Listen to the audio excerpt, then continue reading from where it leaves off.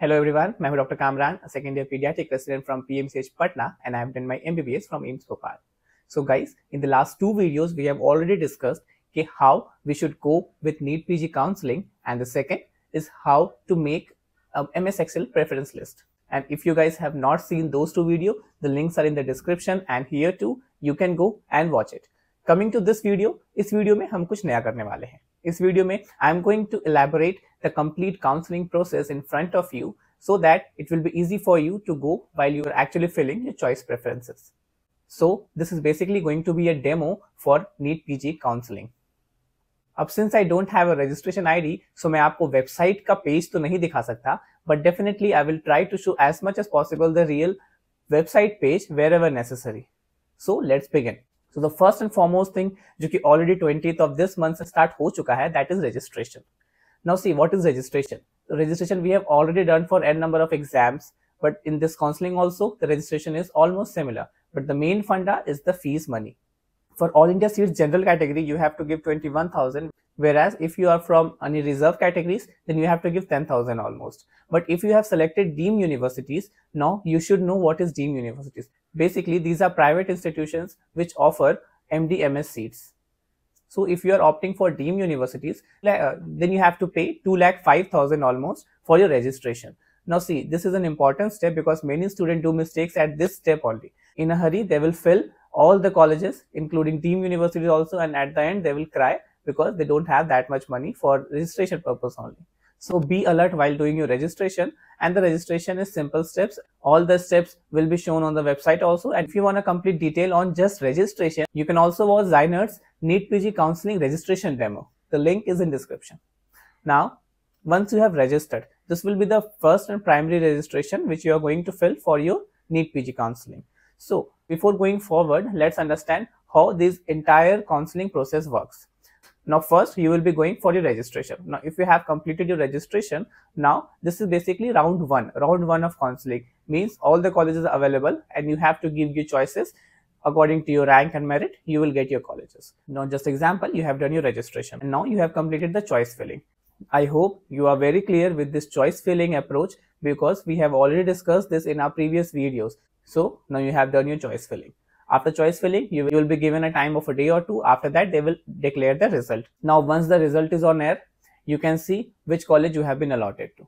Now, it's your choice to either go with this college or you can leave it. That is called free exit. Now, if you have chosen any college, like if you got a college and you don't want that college completely, you can very well skip it. You can go for free exit. There is no penalty, no bondation, nothing. But if you have chosen any college, for example, if you have chosen a college just for security and now you want to upgrade your college, like you are not that much satisfied with this college, you want to upgrade your college or you want to even upgrade the department. So in this scenario, you can take admission in that particular college and you can apply for upgradation. Now how this upgradation works, while you are being admitted in your first college, there they will ask that if you want to upgrade to the next college, upgrade to any other college, or you want to permanently settle here. Some people get what they want and they get settled with that particular college. But if you are not satisfied and you want to upgrade, then you have to take that choice of upgradation. Then accordingly, your documents will be available with you at the desired time. So now this is the round one. So in round one, there are three categories of students. First, who has got their desired colleges and they are happy with it. Second, who have got college but they are not that much satisfied and they are willing to upgrade to the better college. Third is those who haven't got any college. Now here comes the round 2. So round 2 is basically the continuation of round 1. Here you don't have to go for new registration. Okay, you are already registered and here you just have to do a new choice filling and the results will be allotted. Now in this new choice filling, you can change your colleges as per the results of the first round counseling. We can also discuss it in brief in some other video, but here just understand that in second round again you have to go for choice filling. You have done the choice filling, you have given all the colleges what you want from round 2. Then again they will take 2 or 3 days for declaring the results. Now once the result has come, what all can be the possibilities? First is you have got the college what you want, like you have upgraded, you have been upgraded. Okay, you are among that category of student who opted for upgradation and you got an upgradation.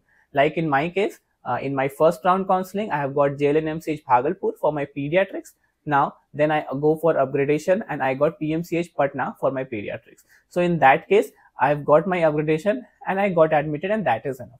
Now if you have been admitted to one particular college and you have upgraded, you have opted for upgradation, but unfortunately results does not show any upgradation, then you are bound to take that college for your future. Okay, so in second round, if you got any college and you didn't opt for it, that means you are barred from further counselings. Now this is an important fact. If you don't take any college which you have been allotted in your NEET PG second round of counselling, then you are not eligible for mop-up rounds or stray rounds. Now if you have not been allotted any college in first round, and in second round also you were unfortunate and you didn't got any college in round 2 also, now in that case you are eligible for round 3, that is mop-up round. Now see, mop-up round is little bit different from the previous ones, because in mop-up round you have to go for new registrations.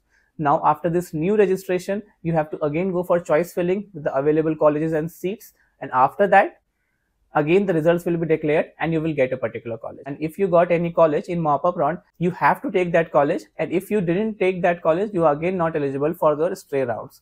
But if you didn't got any college in mop-up also, then you are eligible for stray rounds. So this is clear. The most important thing that matters is the dates.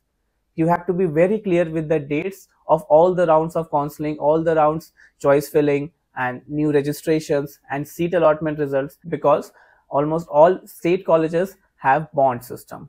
And in bond system, if you got admitted to one particular college and you skip that particular time duration of bond maturation, after that you can only change your college after paying a high amount of money. So that's why I always say that before choice filling, get your preference list ready, because all this time you will be in hurry and confusions. There will be many date change and all, because you have to accept the fact, and in every year almost, there are some kind of discrepancies in all these process. Now during my time, when I opted for second round of counseling and the results were out, after that they again conducted the entire counseling process, that is choice filling and seat allotment, for a second time, just because some institutes were not able to provide their seat list to the MCC. So these type of things can also happen at your time, no doubt. So there can be some other scenarios which can be new for you. So at that time, feel free to contact or DM me, but make it very clear that if you have your things ready with you, like your preference list and everything, then you are not going to get confused with any of these. Now one thing that I would like to mention here, that in spite of doing all this research work and all, there are many cases where people don't get a particular college, or any college for that matter, in their MDMS. So don't be disheartened, because it's not the last time that you are opting for this counseling process. You still have many chances for appearing in exams. Do better in exams. This counseling will be simple for you, because this counseling hustle is difficult only for those who have got that borderline rank, because they have to look for different colleges and their availabilities. But if you got good rank, then all these problems will be solved. You will get the best department in the best college. So the next point is, once you have got the seat and you have been admitted to your particular college. Now in MCC schedule, there is also mentioned that you have to report to your college in that particular time, in almost 4 to 5 days. So many students ask that, can we join the department 1 to 2 weeks after the admission, because I know that entire preparation phase, exam phase and counseling phase are tiresome and we need a break.